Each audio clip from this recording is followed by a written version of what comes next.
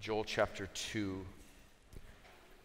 And I'd like to focus on the little section in the middle there, Joel chapter 2, verse 12 starting, and I'll read through verse 17. And I'd like you to follow along as I read it. Joel chapter 2, the second book of the Minor Prophets, there before the New Testament starts, in verse 12. It says, "Yet even now, declares Yahweh, return to me with all your heart, with fasting and weeping and wailing, and tear your heart and not your garments. Now return to Yahweh your God, for he is gracious and compassionate, slow to anger, abounding in loving kindness, and relenting concerning evil. Who knows whether he will not turn and relent and leave a blessing behind him, even a grain offering and a drink offering for Yahweh your God. Blow a trumpet in Zion, set apart a fast as holy, call for a solemn assembly. Gather the people, set apart the congregation as holy, assemble the elders, gather the infants and the nursing babies. Let the bridegroom come out of his room and the bride out of her bridal chamber. Let the priests, the ministers of Yahweh, weep between the porch and the altar, and let them say, pity your people, O Yahweh, and do not make your inheritance a reproach, a byword among the nations. Why should they among the people say, where is their God?" This is the very word of the living God. I pray that we would write it on our hearts today, even now. The minor prophets, they're a funny place to find yourself in the morning. There's 12 of them. They're not minor because they're insignificant. They're minor because you're short, but you know that because you take Bible classes at gunpoint. So I'm sure you're aware of these little books. We've been studying them at church on Sunday nights, and the book of Joel snuck up on me and surprised me with how important its message is, and not to the people I talk to, but to me. It's been a book that's been revealing to me. You know, I grew up in the church, and I remember being in a tradition that was very enthusiastic about the return of Jesus. So at church, like on Sunday nights, we'd watch the movies where Jesus would come back, the rapture would happen, and you know, this was before Kirk Cameron did his thing. But these were the older version of those movies where they were beheading the Christians and chasing them, and they would disappear. And those movies haunted me quite a bit, and I can't say they didn't inform my eschatology even to this minute, but I remember coming home from school and wondering, you know, if I got left behind because my parents weren't home. It was kind of a regular occurrence for me. And it's because my parents abandoned me when I was 6. And no, I'm kidding. Got dark. No, but I just remember having like this kind of intensified understanding of how, you know, the end of all things occurs. And places like the book of Joel were often referenced because there is a lot about something called the day of the Lord, a day of future judgment and wrath that the Bible talks about with regularity. And I think because of that influence, I'd always thought of the book of Joel in those terms. There's a description of something at the beginning of this book, and I was told as a kid that this was, you know, a Russian invasion, and these are some kind of helicopters coming at people. And so I think my understanding of so much of this book was kind of colored by that I missed the actual heartfelt message that this preacher had for his audience. And really, to understand the Bible, you don't need to understand the future well. You should just understand what the Scripture is saying to you. And that's particularly true in this book of Joel. And the passage I want to look at today is, I think it's a simple passage that everybody heard it read, and you know it's a passage about repentance, a passage about genuine repentance, a passage about calling people back to the Lord. And that's a very relevant message. And to understand it, I want you to understand what's happening in the book of Joel. So let me just look at this in 3 parts, is what I'm thinking. 3 parts. One, let's start with a bug's life, okay? I know what you know. Number 2, let's talk about a sinner's vocation, a sinner's job. And then let's, number 3, talk about our God's heart. Okay, so let's just kind of approach this text in Joel chapter 2 with those 3 kind of frameworks in mind. So let's begin with a bug's life. Because there isn't a description of Apache helicopters dropping bombs on your moms in the book of Joel. Let me read it to you and let you understand that it's being quite straightforward about what's happening in this context. Look at chapter 1, verse 1, the word of Yahweh that came to Joel, the son of Pethuel. Hear this, O elders, and give ear, all inhabitants of the land. Or has anything like this happened in your days or in your father's days? Recount about it to your sons. Let your sons recount it about to their sons. Let their sons to the next generation. Something remarkable, something unparalleled has happened in Joel's day. And as a matter of fact, we don't know anything about Joel's day except that something traumatic happened. Unlike other prophets, Hosea, who goes before him, there's no association with a king. We simply know his dad's name was Pethuel, that his name was Joel, a relatively common name in the Old Testament. There's 12 different Joels. And we don't know anything about when he served Yahweh. We know he was likely in Judah. That's about all we've got. And so the circumstances are left undefined as far as exact chronology. But what's happening is something unparalleled, something that's a crisis moment, something that's not only traumatic, but so shocking and so upheaving that it's going to define a generation. That's what's happening here. A crisis that's going to be both national and personal. And it's described in verse 4. What the gnawing locust has left, the swarming locust has consumed. And what the swarming locust has left, the creeping locust has consumed. And what the creeping locust has left, the stripping locust has consumed. That's the crisis. Bugs. Locusts. Not locusts standing for something else, not a king that's like a locust or an army that moves like a locust. No, these are locusts that move like armies, locusts that are powerful like kings. And as they're described in these first 2 chapters, if you know anything about grasshoppers, which I'm sure most of you are studying grasshopper science at some point in your college career, you know how devastating these little bugs can be. I mean, they're the kind of animal that have devastated other regions in our country in significant ways. If you lived in Africa, you would know about the plague that is a locust invasion. A swarm of 1 square mile of these creatures can eat the amount of food in a single day that could have fed 80,000 people. That's how devastating these little bugs are. They can move almost 100 miles a day in these massive swarms, and sometimes they'll strike generationally. Their eggs coming up out of hibernation, and 3 generations of locusts in 2003 in East Africa decimated agriculture in 23 African countries. It took 2 years for them to recover from this.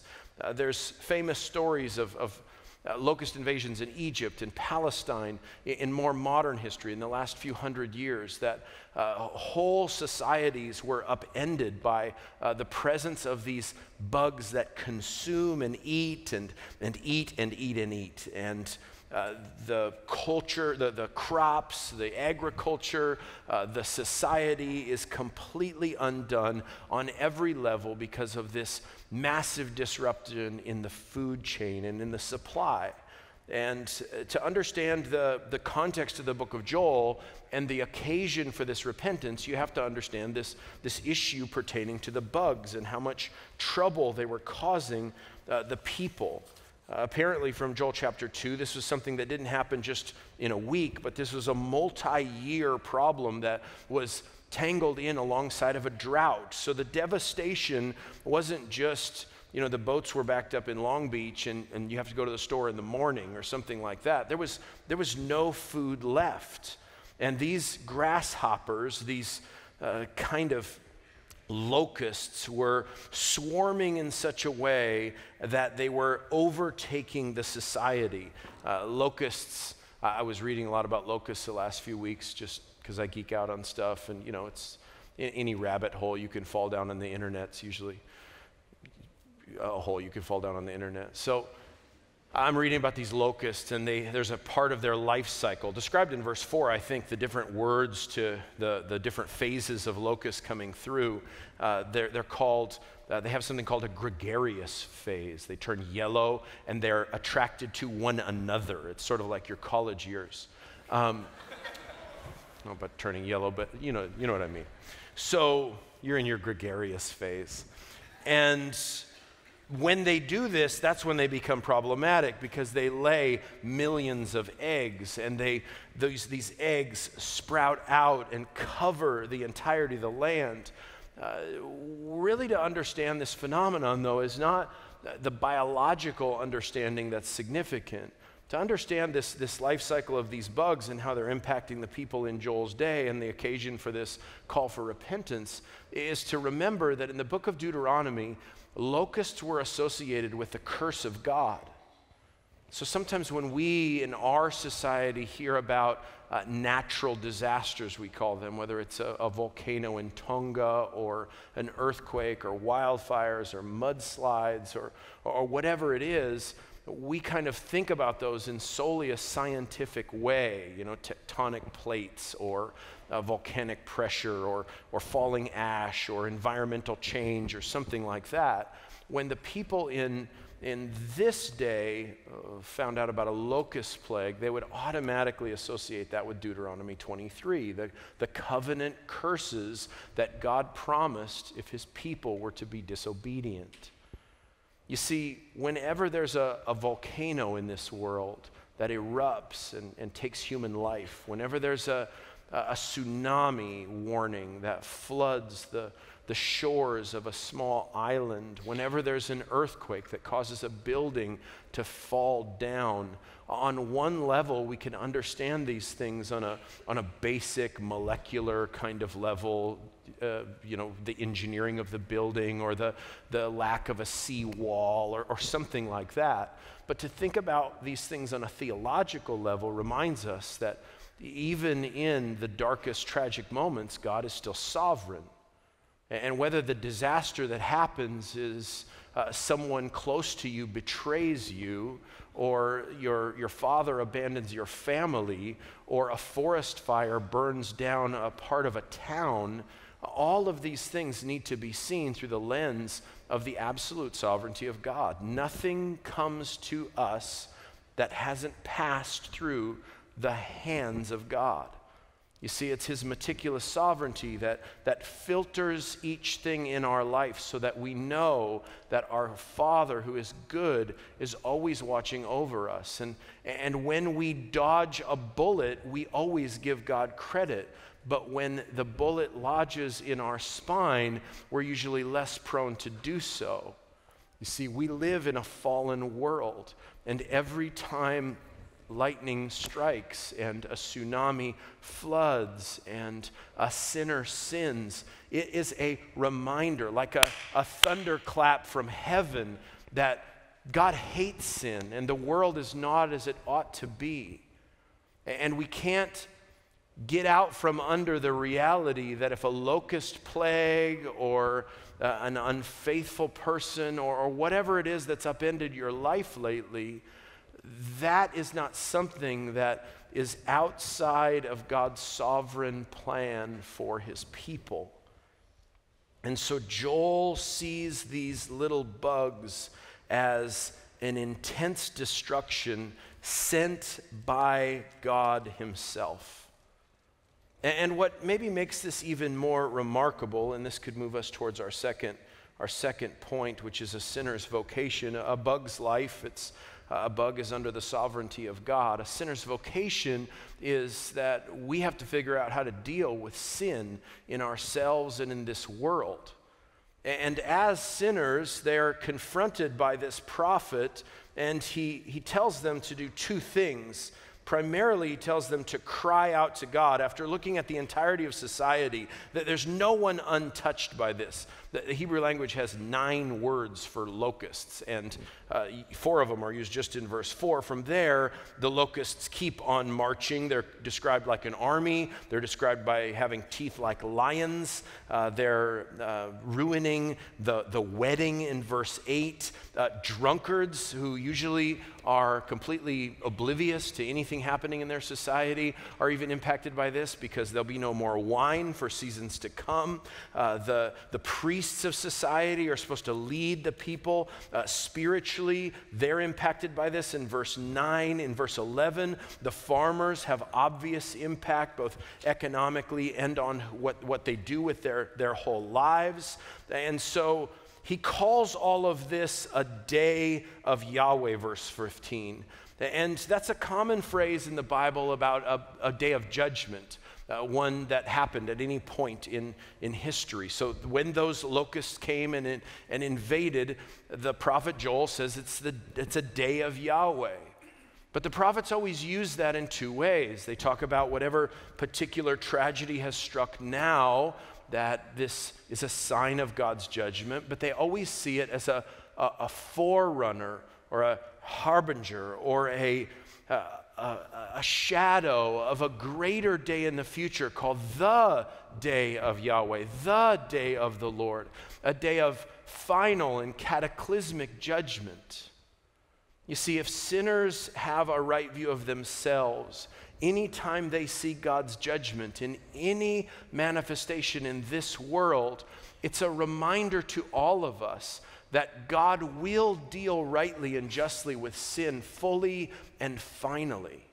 That every day of Yahweh leads up to an ultimate day of Yahweh, a final day of judgment, that sin will always be dealt with by God. And so the 2 things he calls them to do is to, verse 14 of chapter 1, cry out to Yahweh.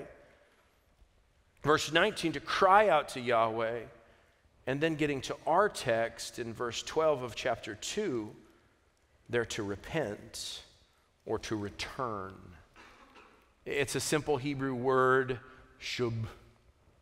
It just means to make an about face. And that's what God is calling sinners to do. And what's puzzling about this particular invocation to repent, this call to repent, this imperative command that the people need to repent, is they're never told what to repent of. It's not idolatry, apparently. That's never mentioned here. It's not some kind of syncretism in their worship. It's not that their horizontal relationships had lacked justice and they were bad to the widows and the orphans. It's none of the things which you can find in lots of prophets where they are confronting a people for a specific sin, something that is an obvious breaking of the covenant with God. The book of Joel doesn't have that specificity. And so what's puzzling about the call to repentance is they're never told what they're supposed to repent of.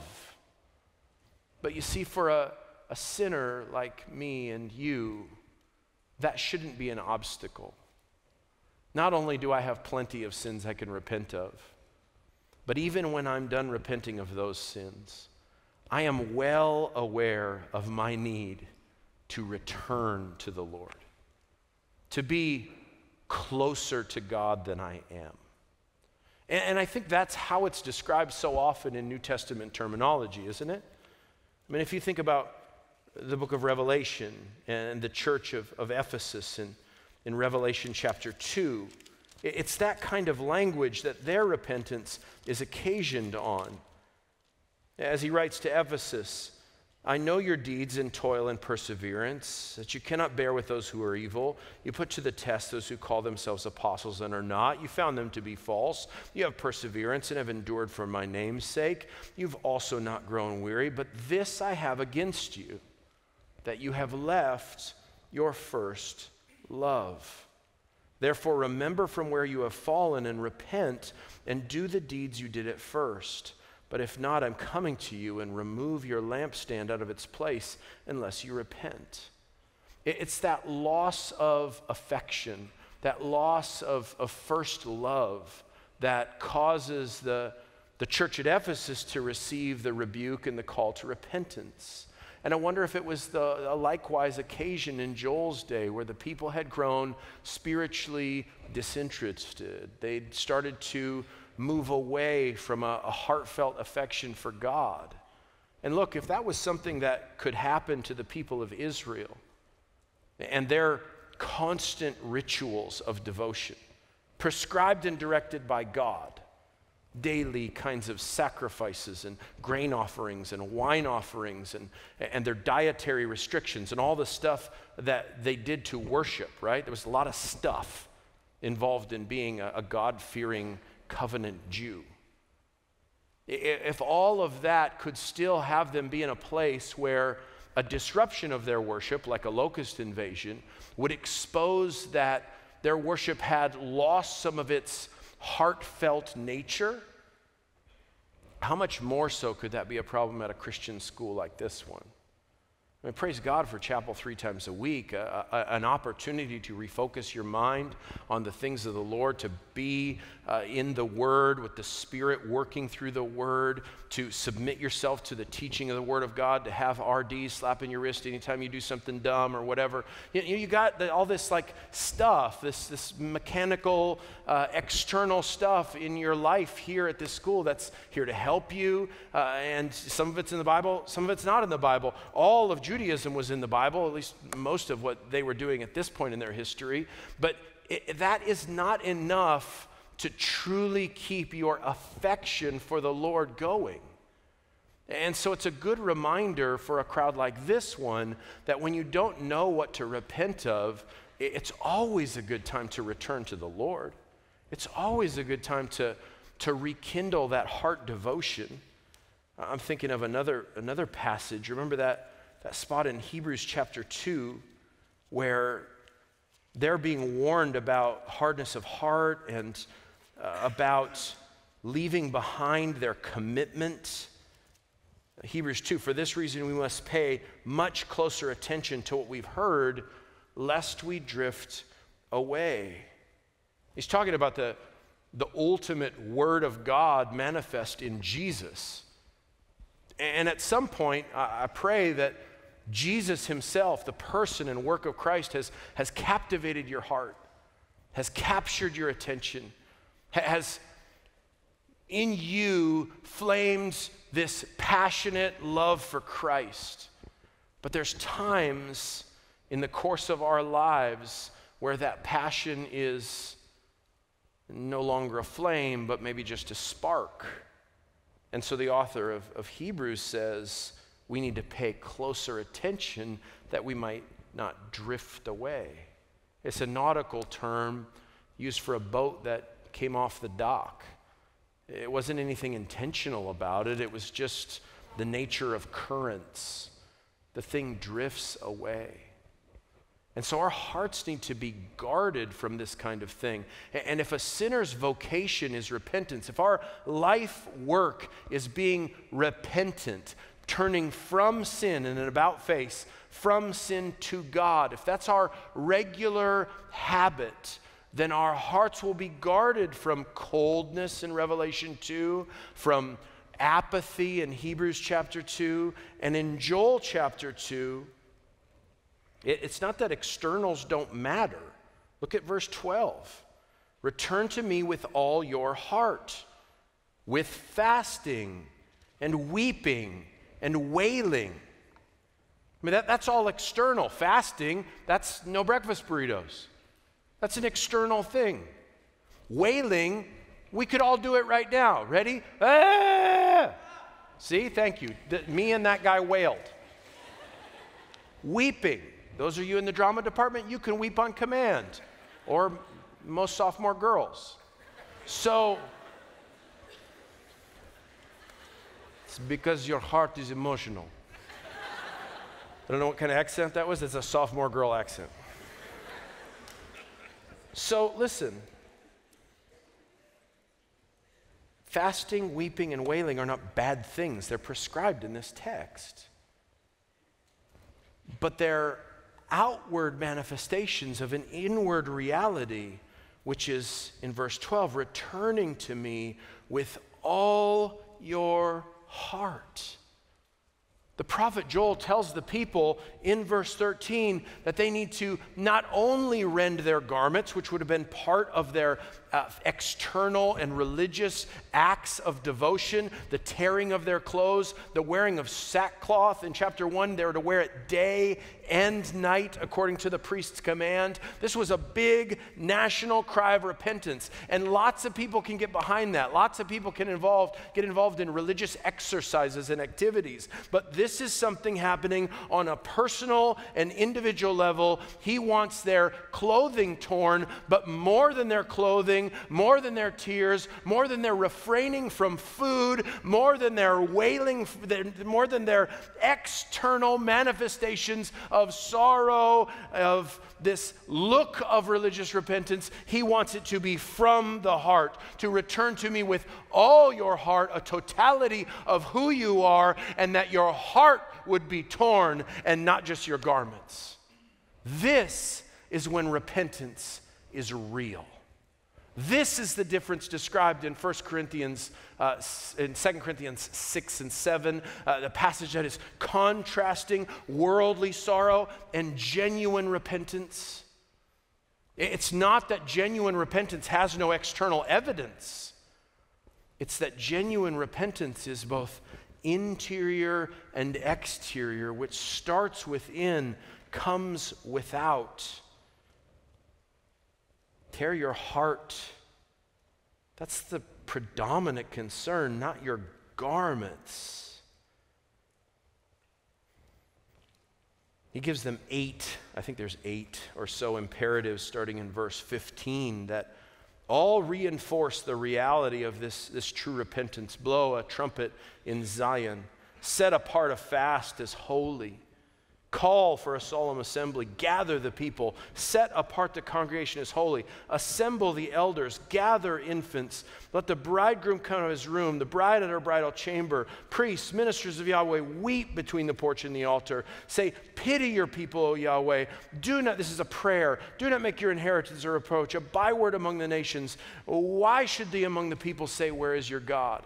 I mean, all of this is called for, but every bit of it finds its root in a heart awareness of our need for true and genuine restoration to our God. When the disasters of life appear, bugs or boyfriends, whatever they are, sometimes they're both, those things are intended by God to urge you towards true and lasting change in your heart. Every day of the Lord, every day of the exposure of sin, the judgment of God, the discipline that God exercises in his people and in the church points towards a greater day. Therefore, every repentance that we experience for words we shouldn't have said, things that we've neglected in our relationship to others and to God, should lead towards a manifestation of a heart that's so tender that the individual acts of repentance are easy for us. We're not hard to confront. We're not difficult to admonish because we have this constant awareness of our need to guard over our hearts, to watch ourselves, to guard against sin. And the true repentance described in verses 12 and 13 has both the formal and outward expressions that correspond with the interior expressions. I mean, just to give you another one, Hosea 14, it's just probably a page back in your Bible, starting in verse 1. Return, O Israel, to Yahweh your God, for you have stumbled in your iniquity. Take words with you and return to Yahweh. Say to him, forgive all iniquity and take what is good, that we might pay in full the fruit of our lips. Assyria will not save us, will not ride on horses, nor will we again say our God to the work of our hands. For in you the orphan finds compassion. I mean, this confession and acknowledgement of sin and appeal to God is completely on the basis of what should be our third and final point, which is the character of our God, or the heart of our God. You see, not only is our sin exposed here, even though it's not specifically named, and true repentance is described, but the incentive for true repentance is in verse 13 and 14 of Joel chapter 2. And it has everything to do with who God is. And this is, for some reason, a theologically controversial passage in the Bible, but I don't think it needs to be. Verse 13, tear your heart and not your garments. Now return, that's that same word for repent, to turn to Yahweh your God. Why? Why ought you turn to God? Why, when disaster strikes, should you turn your heart to God? Well, you could say because you need it, because sin devastates your life, and there's ample evidence of that all around you. But more significantly, return to God because of who he is. Verse 13 in the middle, return to Yahweh your God, for he is gracious and compassionate, slow to anger, abounding in loving kindness, and relenting concerning evil. What a fascinating description of the heart of God. Jesus said that this is what his heart is like. He's meek and lowly. He urges sinners to come to him, and the posture of Jesus isn't arms crossed and, you better give me a good list of why I should forgive you, and kind of, how legit is your repentance? I'd like you to write some stuff down for me. The posture of Jesus is arms wide open towards sinners. He's not wagging his finger at you. And the posture of Jesus is that way because that's the exact disposition of God. The God who just sent a devastating plague of locusts to his people, the word in the chapter 1 is awaken them. Sometimes we talk about revivals, like a spiritual renewal in a place or a time. Sometimes those are called awakenings, like in the Great Awakening, and it's a good word because it's an opening of your eyes. It's an awareness of the reality of how things really are. That's what's happening here. And it's happening because of who God is. He's gracious and compassionate.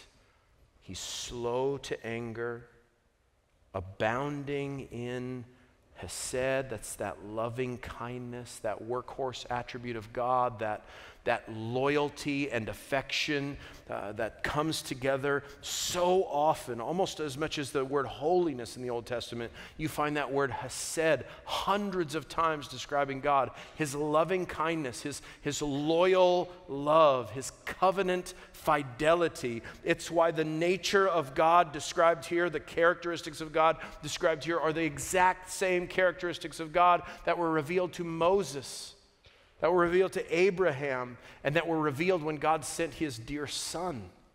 God is always this way. He's gracious and compassionate. He's slow to anger. He's abounding, abundant in loving kindness, in loyal love. And he has a tendency to repent as well. So what it says, he relents concerning evil. Look, it's not talking about the purpose of God. God has an unchangeable purpose. It's talking about a reversal of their circumstances from God's perspective. In Samuel, we see that God doesn't repent like man repents, but that doesn't mean that God doesn't turn from our perspective. You see, he's calling these people to contrition, to genuine sorrow for their sin, to Psalm 51:17 kind of stuff, a broken spirit, a contrite heart, a broken and contrite heart. These are the sacrifices of God. These are the things he doesn't despise. He's calling these people to a turning, to a converting, to a return to their affection for God. And the motivation in this thing is that God may turn as well. Verse 14, who knows? He may turn and have pity and leave behind a blessing. that doesn't impugn on the sovereignty of God or on his eternal decree. It's a reminder that when God brings judgment, he's just as likely. In fact, it's his reputation to follow that judgment with extraordinary mercy and grace, to restore sinners, to help sinners, to heal sinners. This is what God does. Listen to what Jim Boyce says about this. That God often changes his intention to judge sin and instead repents and shows mercy is a problem for some persons. They ask, how can the unchanging God change his mind? How can God repent? That may be a problem for our thinking, but it is important to note that it is no problem for God. God does not explain his repentance. He simply states that he does repent, and he holds this possibility out to get us to turn from sin. God is gracious. God does relent from sending calamity. He has delayed his judgments and turned back his wrath. That's why a awakening is not just a hope, but a real possibility. Friend, when the bugs come out, when the bottom drops out, when life shakes, know that God is in it. He's in it to call you back to himself so that your genuine, heartfelt disposition towards God will be renewed and made fresh, that your love would be genuine and real. And know that the reason, the motivation for that kind of genuine repentance is always based in who our God is. And our God is truly good and truly merciful and kind to sinners like us. Joel goes on as he describes the future, to move away from this dark day where locusts covered the ground. And he looks forward to that day of judgment. But that's not the only thing Joel looks forward to in his prophecy. He looks forward to a time in chapter 2 where he describes their young men will dream dreams and their old men will have visions, and God will pour out his spirit on all mankind, and daughters will prophesy, and slaves will receive his spirit. And it's just this wild prophecy in Joel 2:28 and 29 of an outpouring of the Spirit of God. And that becomes a text that Peter couldn't resist preaching on the day of Pentecost. You see, Joel knows in part that God will use the repentance of his people to bring about his greater spiritual purposes.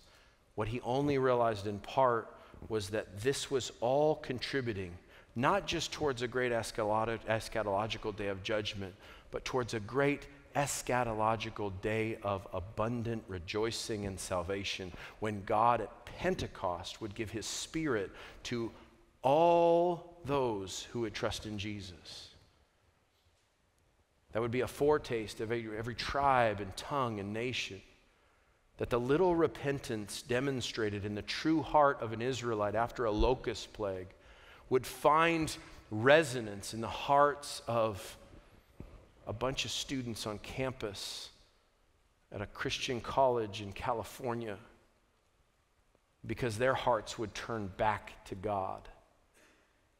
You see, this prophecy becomes not just about judgment, about God's plan in redeeming a bride and in gathering a people to himself, a people who will worship God, repent of their sin, no matter what happens in their life, because they see it all as coming through the hand of God. Father, thank you for these students, and thank you for your word. We need to be confronted by the adverse circumstances of life so that our hearts would not drift from you. Thank you for the prophet's message. Help us to see ourselves in that mirror and to long to be drawn back to a place of recognizing your grace and compassion and mercy. In Jesus' matchless name, amen.